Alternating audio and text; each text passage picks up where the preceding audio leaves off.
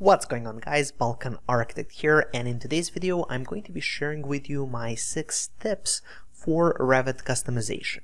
So this is something that I find really important, and that's to customize your, well, Revit in order to have the most efficient workflow possible. So I'm just going to be sharing my tips with you.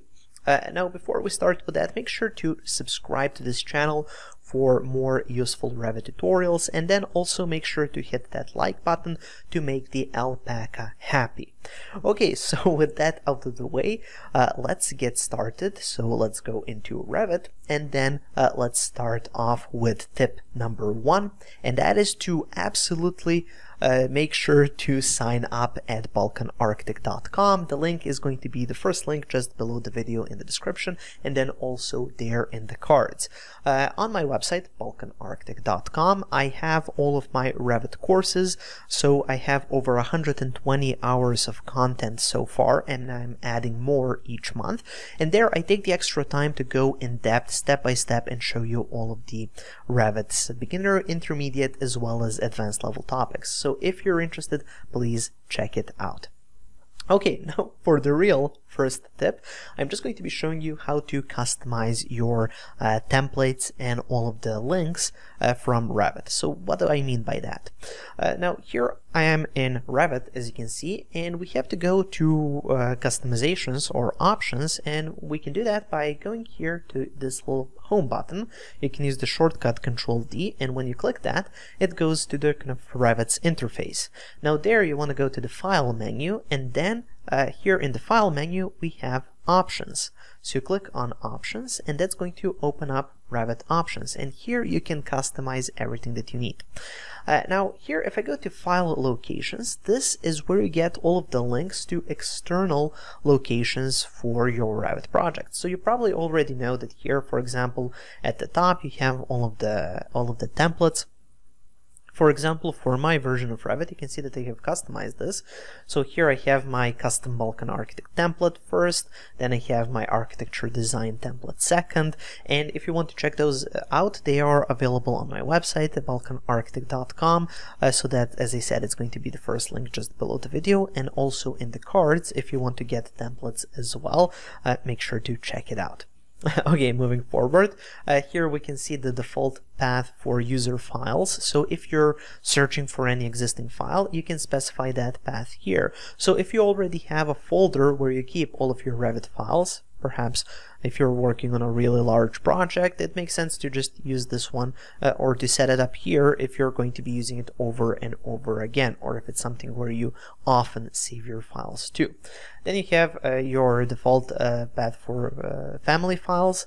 So this is for all of your family files, and then also you have the system analysis workflow and so on.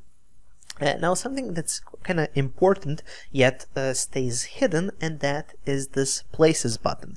Now it looks kind of odd, Places, and doesn't really give you much more than that. It has kind of 3 dots to get you interested a little bit, but it's not going to say what it is.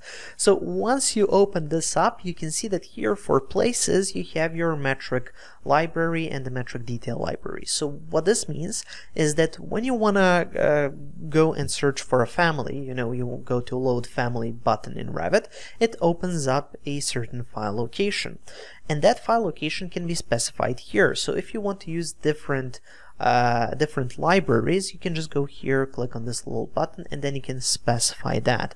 So I really like the option that you can actually specify this, but I don't like the fact that it's hidden. So you have to go here to Places, and that's where you can find it. So for example, in my case, it was always defaulting to the Imperial library, and then I had to change it and add the metric library here as well. But obviously you can add more. So you just click on this button, and then you can say, I don't know, like Imperial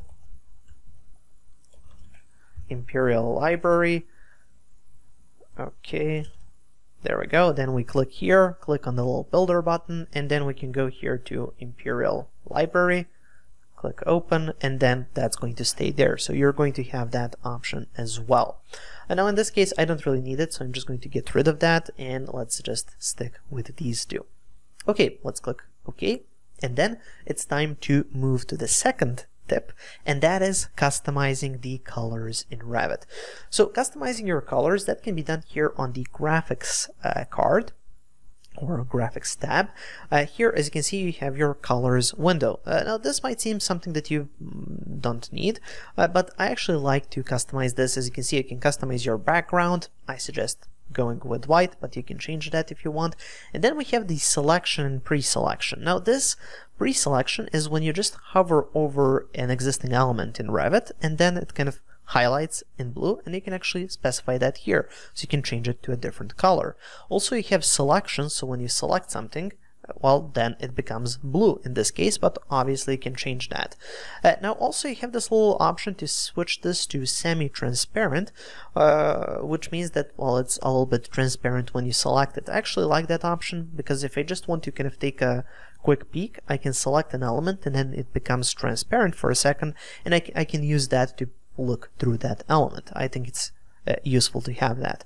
Also, you have this alert, which is set to orange. I actually like to change that to red, because red seems a little bit more alert than orange, but you can feel free to change that if you want. And then we also have these two options that are maybe interesting to you as well. Okay, so that's the second tip when it comes to colors in Revit and customizing your colors. Next tip, and this is really important, especially if you export your line work models, so your hidden line views. So for that, and that's this smooth lines with anti-aliasing. So what this means is, you know, when you create some lines, perhaps some circles, curved lines, Revit tends to pixelate those lines, and they look kind of odd. And that's because, well, it's using pixels, kind of rectangles, to create a curved line, and that's kind of the obvious mistake that can happen, or an obvious kind of byproduct of using pixels. Now you can actually fix that by using this option, smooth lines with anti-aliasing. Now you have the option to allow it for each view, so you have to open up your graphic display options, and then you can check that there. So you can either use that, or what I like to use is just go here to use for all views. So it's just set to automatic, and always when you have your curved lines, they're going to look a lot smoother with this option. Okay, moving forward, the next one is the double click behavior. So if I just go here to user interface, you can see that here we have our keyboard shortcuts, of course, but then we have the double click options. So when you double click on certain elements in Revit, they can have certain behaviors, and you can actually customize that here. So for example, for a family, if you click or double click on any family, it will just go into edit mode for that family. Now some people don't like it, so you can change this to edit type, or you can go to do nothing. Personally, I don't have a problem with that, so I just leave it as is. The next one is sketched elements, like floors, roofs, things like that. If you double click, it goes into sketch mode, so you can edit that element. Of course, you can go with edit type or do nothing. Inside views, schedules on sheets, you can just activate that view, so you have that option. So when a sheet is, when you have a sheet and some views on that, if you double click on a sheet or a schedule, it kind of freezes everything else, and it allows you to play around with that view. So it activates that view, so you have that option as well. You can of course change that to do nothing if you want. You have assemblies, groups, and stairs. So for all of these, if you double click on that, it goes into edit element mode, and again you can change that to do nothing or edit type. Is it the same for everybody? Yes, it is. Okay, so let's OK out of that menu. If you want to make some customizations there, feel free to do so. I think it's a good option that we have to kind of customize that if we don't like the current setup. Okay, moving forward, and that is the customization of notifications. So when you're working in Revit, you will get notifications to save your project. So Revit is telling you, you know, your computer might crash, so you might want to save this project. Now, in this case, you can see that my save reminder here at notifications is set to 30 minutes. Sometimes I even have it at more. The reason for that, and the only reason, is because I use Revit a a lot for creating these tutorials, courses, and much more. So with the context of a tutorial, you don't want to get those interruptions and notifications. It's really annoying, and then it messes up my tutorials. So I usually turn these off, but if you're working on regular projects, I would have them at 15 minutes. I think that's important to have that reminder, because if you don't save, well, then bad things might happen. If your computer crashes, you lose all of your work, and you don't want that. So that was the next tip. And finally, for the sixth tip, and this isn't actually within those options, that's actually within Revit. So let's quickly go here to the kind of main page, go with the new project. I'm just going to use my template, that's okay. And then here, as soon as Revit opens up, I want to show you one potential issue and how to customize that. So when you're working in Revit, and if you just go here to the wall tool, for example, and then let's place a bunch of walls, hit the escape key a couple of times, and then let's turn on the shadows, you can see the shadows appear. Even though we don't really have anything below, there is no floor or ground below these floors, the shadow will still appear, and that's because that's just set by default to have those shadows appear on a level 1. Now this is perfectly fine with walls, but what happens when you create topography? So if I go here to Mask and Site, if I go to topography, I actually have to go to the site plan, so let's open up the site plan, and then let's place some points. So I'm just going to place some points, place 4 points like this, hit the escape key a couple of times, select those points, go to copy, and then copy them up once. Let's set the elevation to, I don't know, like 2000 millimeters. Or no, let's go with 200. Okay, this is bad as well. Let's try 2. Oh, yeah, I mean meters. I thought I was in millimeters. My mistake. Okay, then let's copy this again. And then here, let's have it at 4 meters.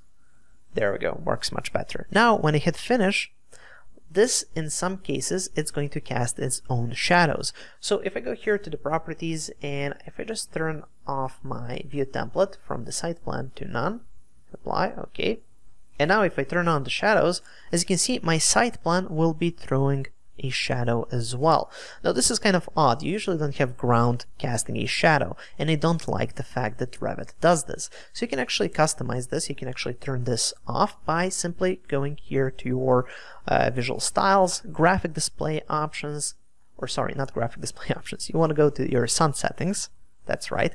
It's kind of odd. It's a graphic display setting or option, but it's in the sun settings. That's why I made that mistake here, and that's why it might be a little bit confusing. So again, as I said, you go here to your sun settings, and then here you have ground plane at level, and then it can be either level 1 or even level 2, which will be even odder, because then it kind of casts shadows just here. So the best option I find is just to go and uncheck that, hit apply. Okay, so the shadows will be cast if you have ground, but if you don't have ground, the shadows won't be cast. So if I go like that, as you can see, no shadows below this, because, well, it's just in an infinite space. There is nothing below that. So that's just an additional thing that I like to customize, so I don't have those weird shadows below my topography. So there we go. Those are all of the tips that I have for customization. Now, I would like to encourage you to tell me in the comment section below, just below the video, tell me what are some of the customizations that you make. Was this informative? Did you learn something new? Do you plan to use some of this in your own projects or in your own workflow? And if you have some better ideas, please tell me. I'm always eager to learn. Okay, so that's pretty much it for this video. Thank you for watching. Thank you for watching, guys. Make sure to check out my website, balkanarchitect.com, for more Revit courses. There I have over 120 hours of content, and I'm adding more each week. Make sure to subscribe for more videos, and also I've added a video over there that might interest you as well.